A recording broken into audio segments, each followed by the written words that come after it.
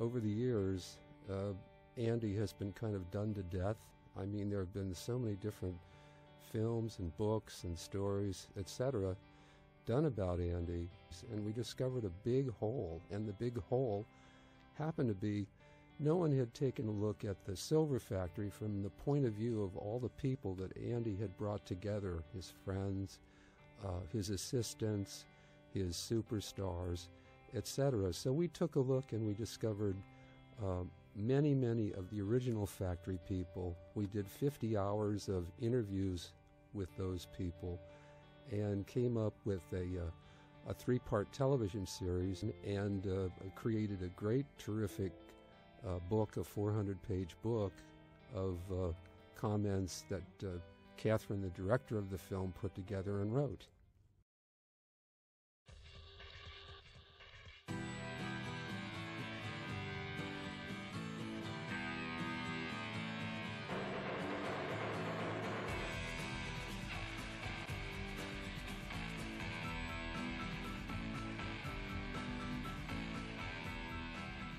Well, in the beginning, they were actually rather hard to track down because being the way they were, they didn't stay in one place very long.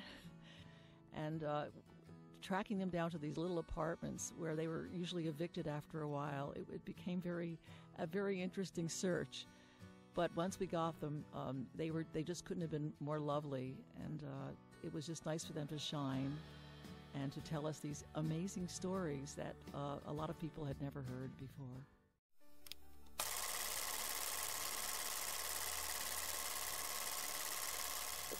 I always thought Andy's work was very humane, you know. I mean, he's a very human artist, and he is most interested in people.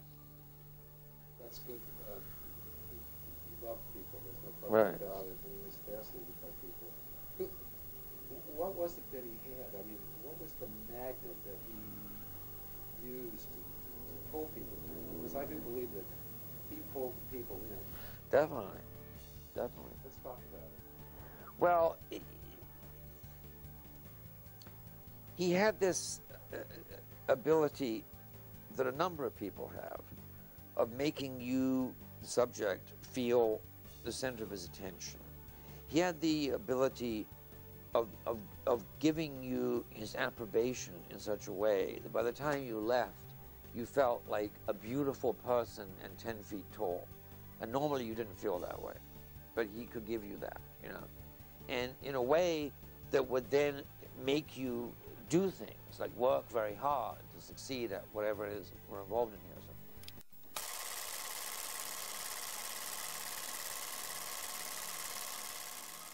He really understood media. He understood what people, you know, icons of media. He was a great fan as a child of movie stars. That translates, but he sees it in a different way than most of us or any of us saw it. That's what distinguishes him from anybody else. I mean, that's what distinguishes any artist who's talented and has a vision. They see the world differently, and Andy was born at the right time at the right place. You know, to be this person to guide us into the, you know, where we are now, where the media is taking over, which he saw, you know, 40 years ago. So I think all that intensity that was going on, fueled by lots of parties. I'm sure there was a lot of amphetamine running around, and people were taking lots. Andy never really overdid. I'm sure there was amphetamine. Everybody, that was like, you know, legal almost in that sense. People were getting that for losing weight. But I think the craziness also energized everybody. And Andy was a workaholic. You know, in the 50s, he was making a lot of money as a commercial artist. So never underestimate when Andy was never just like, oh, I'm not doing anything. He was working all the time.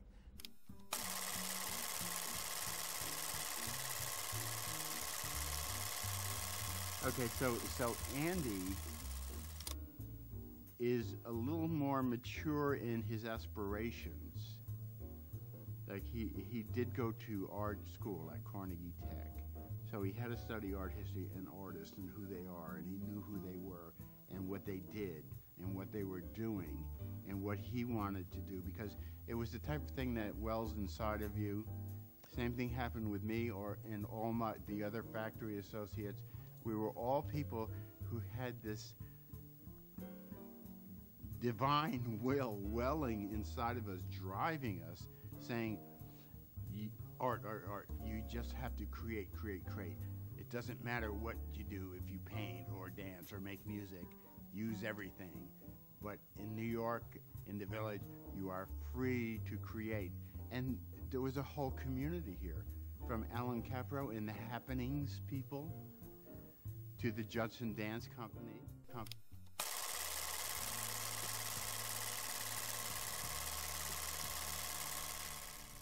He asked me to come to work for him because he realized I had silk screening experience and he needed someone to help with silk screen his paintings. And so what started out as a summer job, because I was in college at the time, ended up being a job for about 7 years. How did Andy meet you? We met through a mutual friend, a poet named Charles Henry Ford, and Charles knew of my artistic background and my skills in silk screening, and so Charles is really the catalyst that brought Andy and myself together.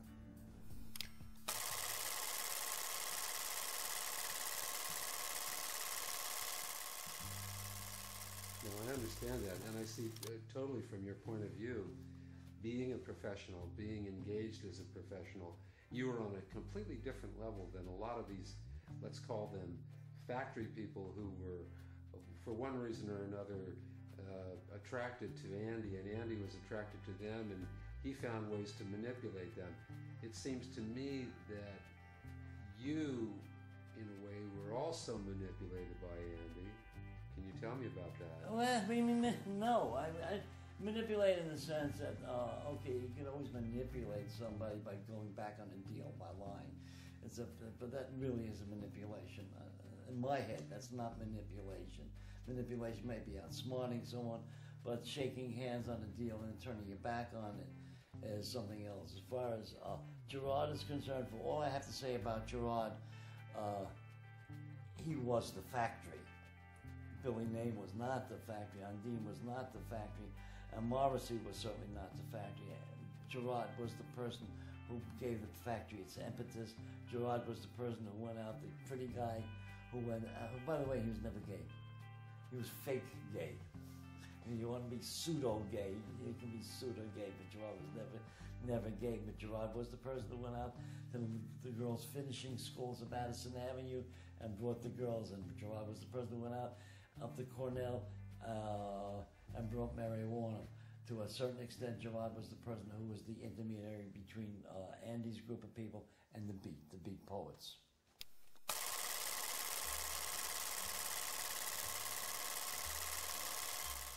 And Billy, when I met him, my idea of Billy was that he had power. It was interesting. I didn't understand it at first, but then later on when I saw him throw Ivy Nichols out, I knew he had power.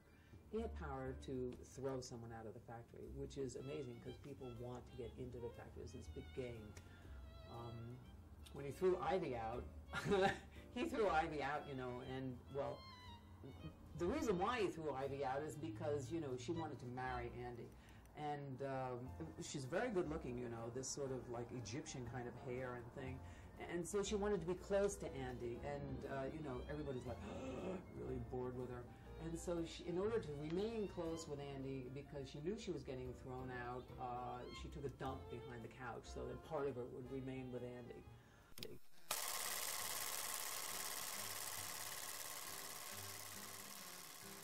Immediately, because in those days Andy was very open, and so Andy Warhol invited me to come up anytime to the factory. So I said to Jackie, I said, what's anytime mean? What do I do? How do I get a pass? Or, you know, and she said, oh, no, you just go. So you could in those days, you know, this is when things were much safer, and you just walk in and there'd be people, Edie Sedgwick and Bridget Berlin and people like that would be there taking pills in various states of undress. At the same time, there'd be like an art critic from Germany there to look at Andy's silk screens and everything. And once again, it would be just this big mixture of total trash off the streets, Hollywood lawn, you know, just wearing old curtains she found in a garbage can just wrapped around her. And baby Jane Holzer, who was, we found out later, was this rich lady who dealt in real estate and everything. And of course, Bridget Berlin, we didn't know she was rich.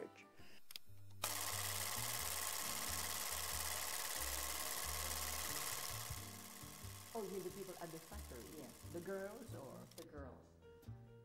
Okay, at the factory, on occasion, the Velvet Underground would come and rehearse, and Nico would be there, and she was supposed to be the lead singer. Though I always wonder if she was singing or not. You know, the lips were moving, but I was not sure about the sound coming out. But again, you know, that's very Warholian. I mean, you have a singer that you can barely hear. And of course, in a recording studio, they could amplify it and you could hear it on a recording. But again, that's that twist of Warhol, you know, to tickle people, to provoke people. I mean, if you're a singer, you should belt out, but that was not the case.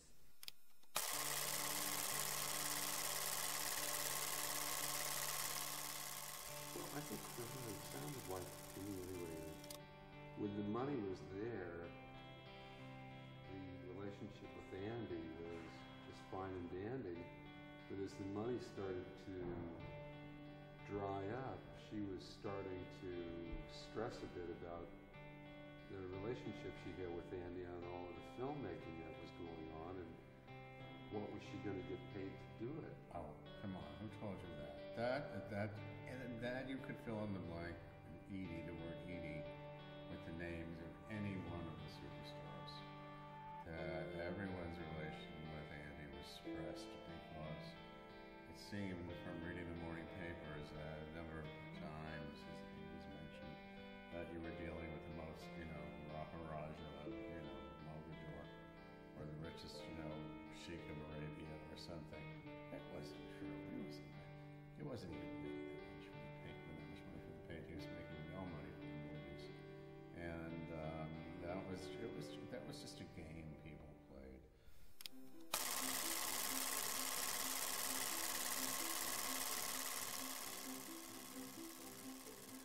Anyway, then finally the bed opened. We're getting there. We're getting to the opening of the Chino. And Andy came, and he was just sitting there, like, staring, and he didn't say very much. And I always had the feeling, because at the time, I was also kind of a writer and poet and actor, and I had a lot of trouble with acting. I think I was always more of a writer than an actor. So I kind of related to Andy in this non-verbal way. I mean, I was not as verbal as I might be today, you know. Perhaps today I'm too verbal, I don't know. But anyway, he watched the play, left. He came back several times to see the play. And I don't know whether he was attracted to someone in the play or what. But anyway, he said he wanted to film it. The period was an amazing period. Let's look at it this way. It was the beginning of the gay revolution, okay?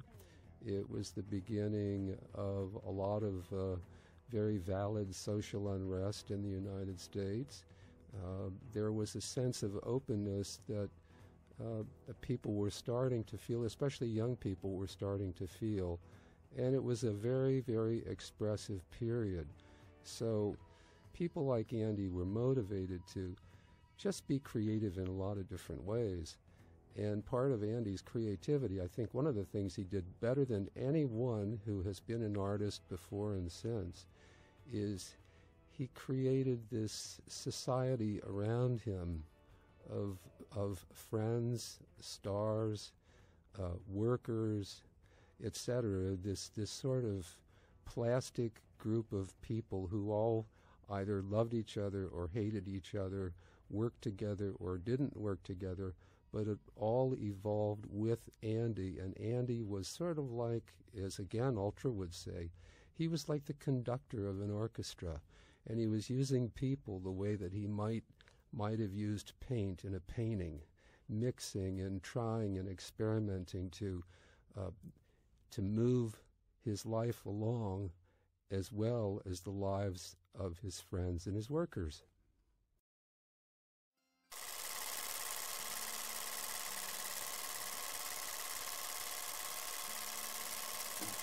I mean, okay, are you running? Is the camera running? Yeah, because you see, okay, Andy went into cinema, but you see, cinema was very much in the air that already in New York, in New York, the kind of cinema that one could do by oneself or just with friends, or like what, beginning with Cassavetes' Shadows. Because the first screening of Cassavetes' Shadows at the Paris Theater on 58th Street, it was called Paris, was very, very, very, very important. That was in 58. And Robert Frank he saw it there and met, I saw him there. And Robert, after seeing Shadows, said, oh yeah, we have to make films. And then he went and he made Pour My Daisy. And there were others. And then it began rolling, like getting more and more intense as it went into the 60s. So Andy, came in during that very exciting period when everybody was talking about, I want to make film. I'm making a film. I'm making, and then he got the bug.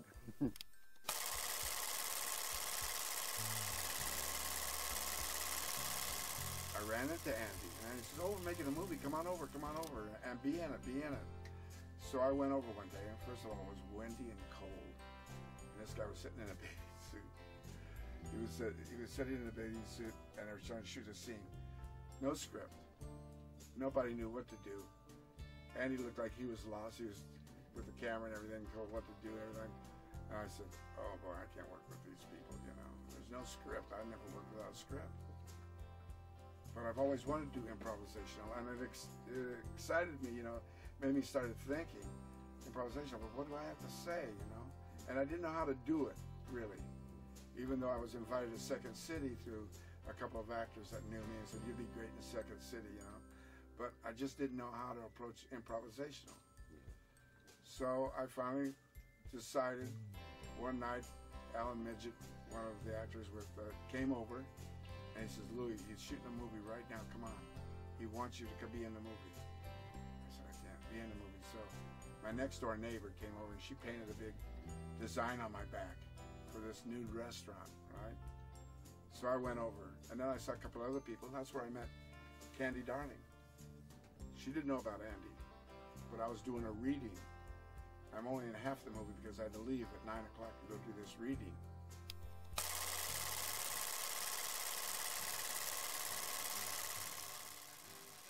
So then, the movie's over, and I have to come up to the podium.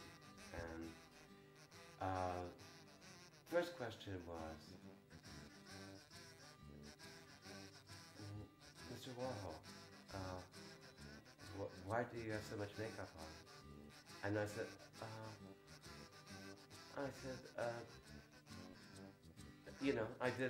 can't remember exactly, but it was like one of those almost no answer things that Andy would do, and it just came out, and then somebody said, "Mr. Warhol, are you homosexual?" And I thought to myself, well,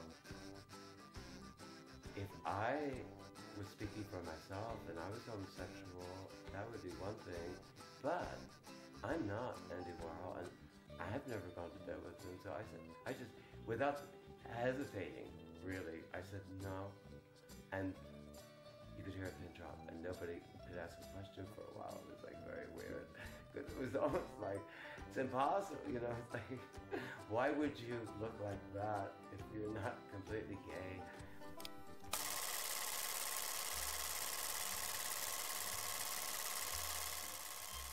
But Andy, see, his technique, he taught me, his technique was put the camera on someone, walk away, just say argue, and then they have no inhibitions with someone standing and right there.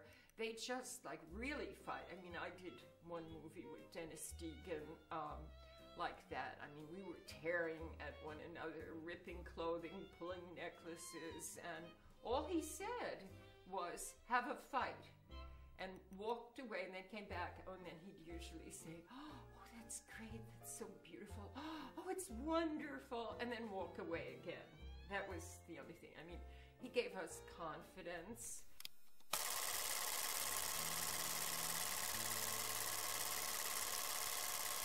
And after about a half an hour or something, Andy looked over and he said, and what do you do? And my father beamed proudly and said, I just sprung her from jail. And Andy's eyes grew wide. He was just thrilled. He said, no, really, tell me all about it. And, well, you know, anyone, all of a sudden the conversation was fascinating to me because it was all about me. And kids love that, getting all the attention. And so I told him several youth house stories. I told him some war stories about how it was and what we did and, you know, what our routine was like and what the fights were like and what the matrons were like. And he was just enthralled and enchanted. He said, we have to make a movie of that. And Chuck said, we must make a movie of that. And they asked me, do you want to make, will you come to the factory and make a movie about your experience about youth house? And I said, oh, sure, I'd love to. When? And they said, well, how about Monday? I said, sure, great. Well, I think they totally influenced everything he did because he was always looking to them for inspiration, for ideas. Literally everyone we interviewed, Warhol would say, oh, what should we do? I don't know what to do next. And they would throw things out at him, and he would just pick things out of their heads, basically. And I don't think that any of them ever got the kind of credit they deserved for all the great ideas they gave him, and especially when he started making the films, which I found they were willing to do anything for him.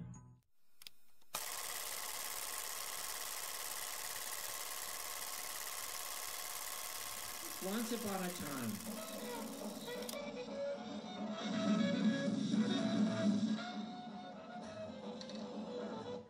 Once upon a time, it sounds like the present, actually. There's no such thing as once upon a time. That's pretty profound. Remind me to write that down. There's no such thing as once upon a time. That's my latest aphorism. Someone has to remind me, though, because I forget them. I have Halfheimers. A fairy tale by Taylor Mead. Oh my God. Now, did someone tear out all these pages, or did I tear them out? Oh, they're in order? Oh, well, yeah, I have this other stuff here. Once upon a time, the guy sitting on a clock. I have to color this. I have to redo this. In a large castle, here we go. In a large castle, with like most castles and cathedrals, penises all over the place, while outlawing them. In a large castle, a monster dwelt. Andy Warhol. Andy, why is it you're making these films? Well, it's just easier to do. It's easier to do than painting. Well, I think what's going on right now, Warhol definitely started the first reality show way back in the early 60s when he got everyone together and just kept filming them. It was remarkable that he managed to get them all together and keep them loyal to him. But once everything fell apart and everyone started backbiting everyone else, I think that there was a lot of. It was almost like what you have now with Twitter and Facebook, and people can say things anytime they feel like it, and they don't have any backlash.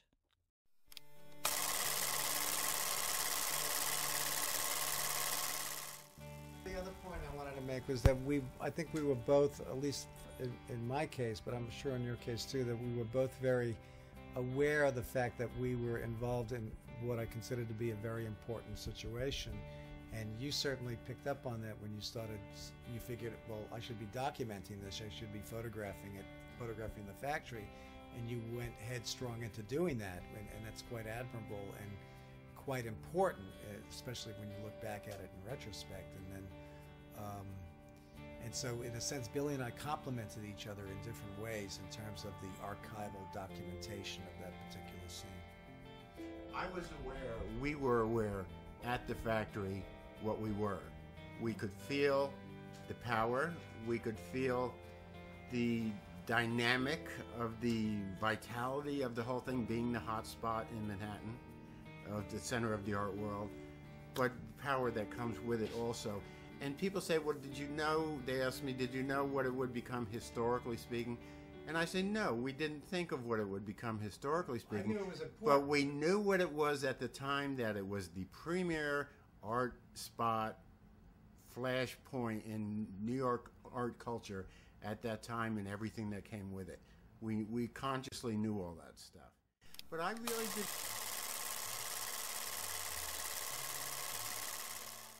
And there was this beautiful blonde girl sitting at a table across from me, beautiful, having dinner with me and as my dinner partner. And I said to Andy after the dinner, I said, "Who is that beautiful blonde girl?" He said, "David, don't you know who that was?" I said, "No." He said, "Well, we're all going out dancing now, so you should really know who that is." I said, "Well, who is it?" He says, "This is Brigitte Bardot."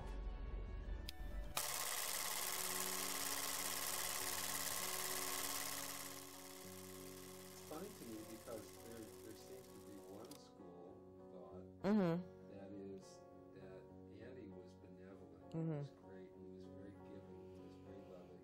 And then there's this other school of thought that Andy took from people and he used people. Yeah. Well, a lot of people think he, exploited everybody. But, other people have a different point of view. A lot of people think it was a stepping stone. Well, just imagine it this way, and you can think of it from your own point of view. Imagine that you're a young person and you're coming to New York City and it's 1964 and all of a sudden you hear about this artist named Andy Warhol who has this factory, and you're invited to go to a party, and someone comes up to you and they like you and they think you're terrific and they want you to stay and be part of a movie or come over for whatever in the afternoon and say hello and talk about what you're doing, etc., etc. And all of a sudden, this sort of snowballs into some sort of feeling of, gee, I'm really important. I'm here in New York City, and I'm with this artist, and he's becoming more and more famous, and he's out every night, and they're writing about him in the newspaper, and he knows me, and he likes me.